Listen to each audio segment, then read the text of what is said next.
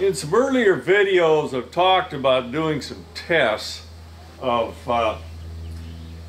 furnace filters. And so I'm getting started with this test.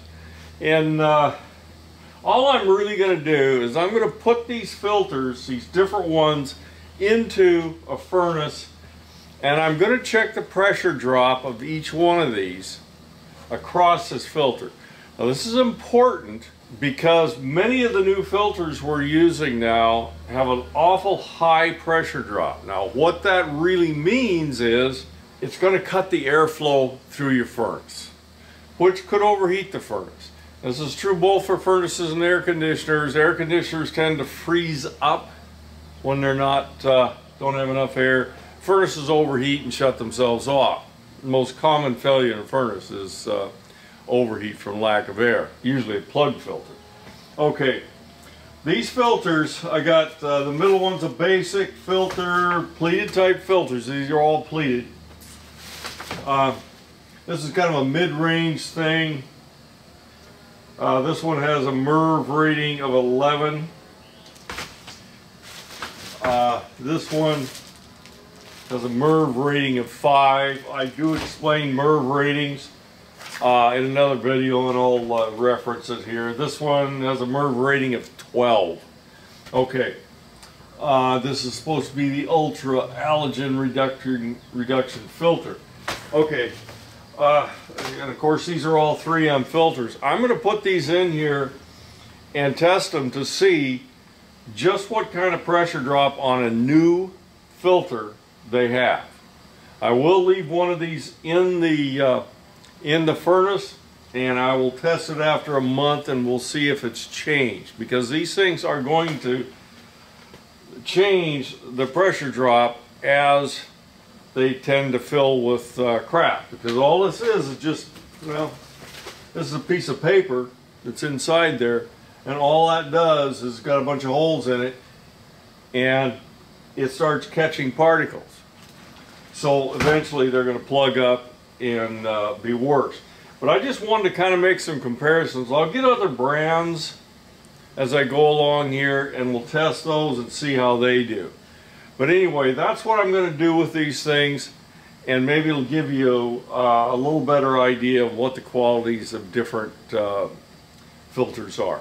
So let's go down and I'll put these different filters in and we'll check that pressure drop. One more thing I wanted to go over before we put this filters in here and test these things. These 3M filters, they actually have a little notation on the side of them. One of them shows the MERV rating. The one on the right here shows the expected resistance at different CFM. Now it's important to note that, see, if you had 515 CFM, you'd have 0.09 pressure drop.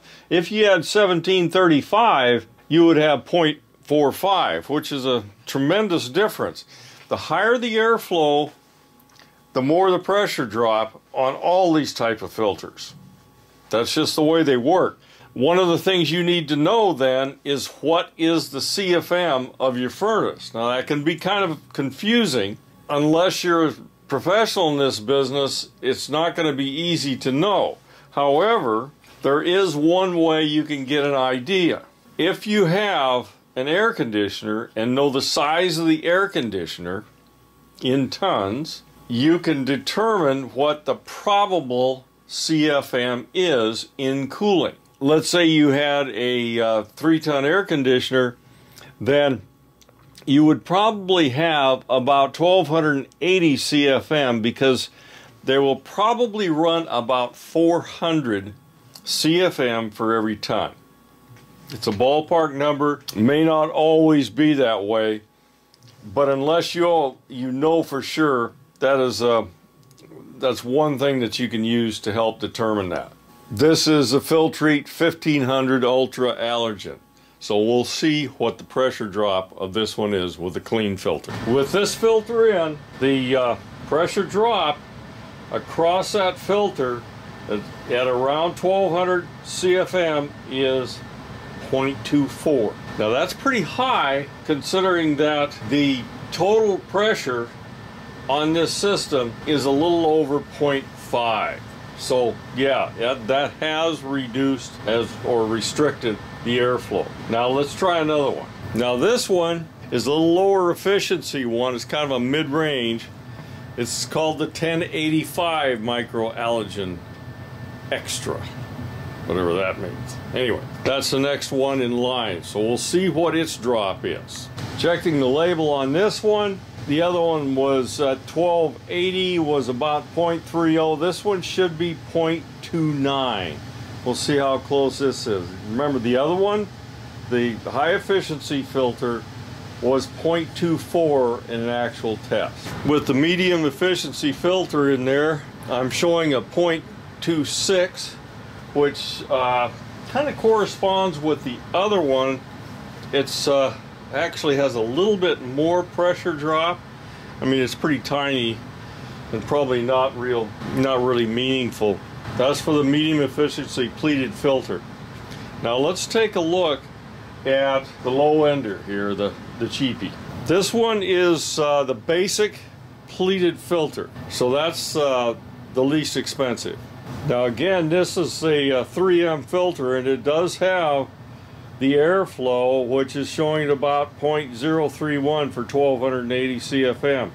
These have all run pretty much the same pressure drop across them, at least their rating. Let's see how this performs in the real world.